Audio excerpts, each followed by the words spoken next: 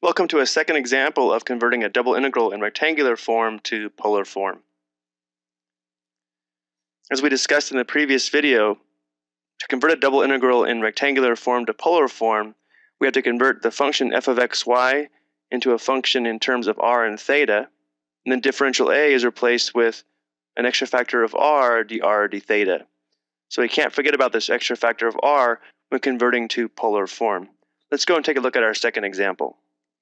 Let's see if we can determine the region of integration. We're integrating first with respect to y, which means y has to be greater than or equal to 0 and less than or equal to the square root of x minus x squared. So y has to be greater than or equal to 0 and less than or equal to the square root of x minus x squared. In the outer integral, we're integrating with respect to x, which means x has to be greater than or equal to 0 and less than or equal to 1. Let's see if we can determine the region of integration from this. Well, we know x is positive and y is positive, so we're dealing with the first quadrant. So let's focus on determining the graph of y is less than or equal to the square root of x minus x squared. One thing we could do is square both sides. That would give us y squared is less than or equal to x minus x squared. If we add x squared to both sides, we have x squared plus y squared is less than or equal to x. So we might want to type this into our graphing calculator, but we could also try to do this by hand by making a t-table. So we're going to go ahead and see if we can graph x squared plus y squared equals x by making a t-table.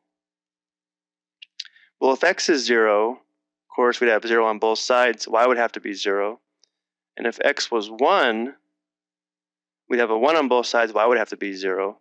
Let's focus on what would happen if x was 1/2. Well, if x is 1/2, we'd have the equation 1/4 plus y squared must equal 1/2. So if we subtract 1/4 on both sides, we'd have y squared equals 1/4, and then y would have to be equal to 1/2. So from this, we might be able to determine that we'd have the graph that looks like this. Here's the point 0, 0. Here's the point 1/2, 1/2. Here's the point 1, 0. So because y has to be less than this semicircle, we would shade below, meaning this would be our region of integration. So let's see if we can start to set up our double integral from here. I'm going to go ahead and label this curve. It was the curve y equals the square root of x minus x squared.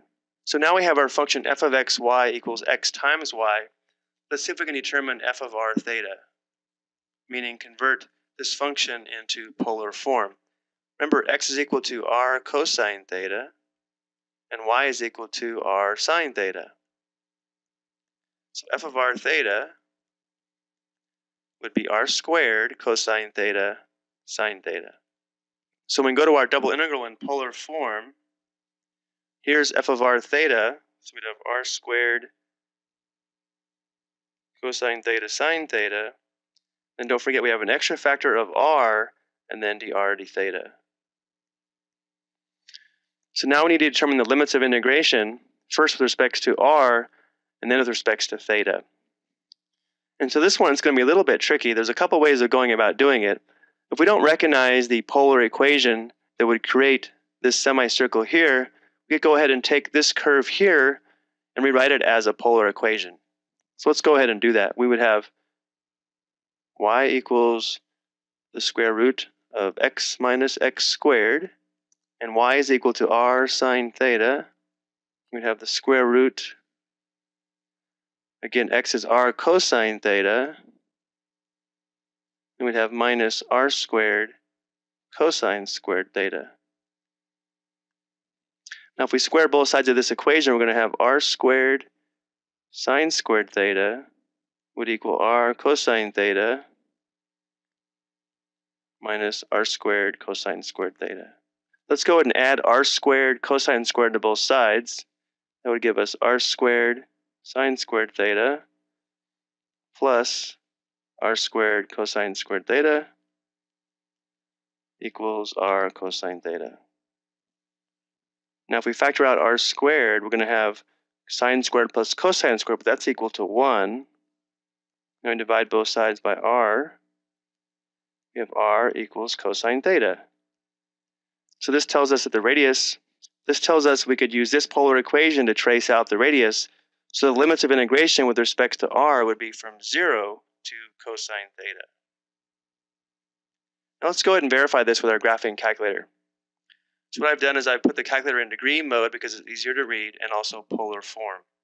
And I've typed in r equals cosine theta. Let's take a look at the graph.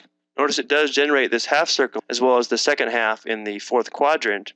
Let's see what theta would be. If we press trace, we can see that when theta is equal to 0, so we'd be at this point here, and then as we increase theta, you can see it does trace out the semicircle that we want.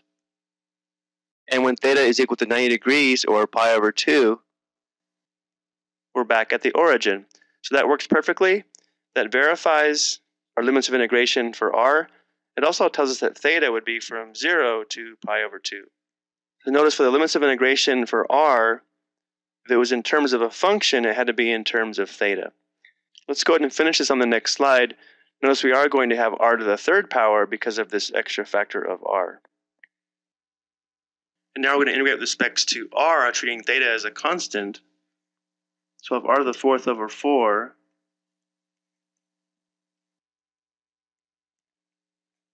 Go ahead and pull out the 1/4. Now we're going to replace r with cosine theta. That's going to give us cosine to the fourth theta here, plus another factor of cosine theta. We'll have cosine to the fifth theta, sine theta. And then when r is 0, this would be 0.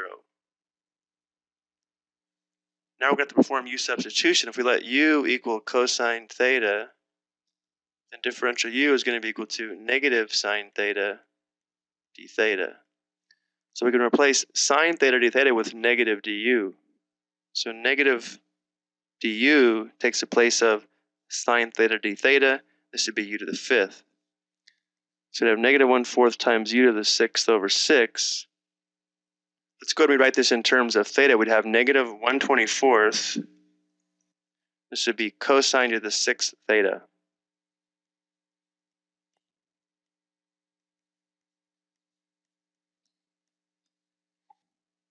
Well, cosine pi over 2 would be 0. So we'd have 0 to the sixth, is 0, minus cosine to the 0, which is 1. 1 to the sixth is 1. So we have negative 1/24 times a negative 1, or positive 1/24. That'll do it for this second example. I hope you found this helpful.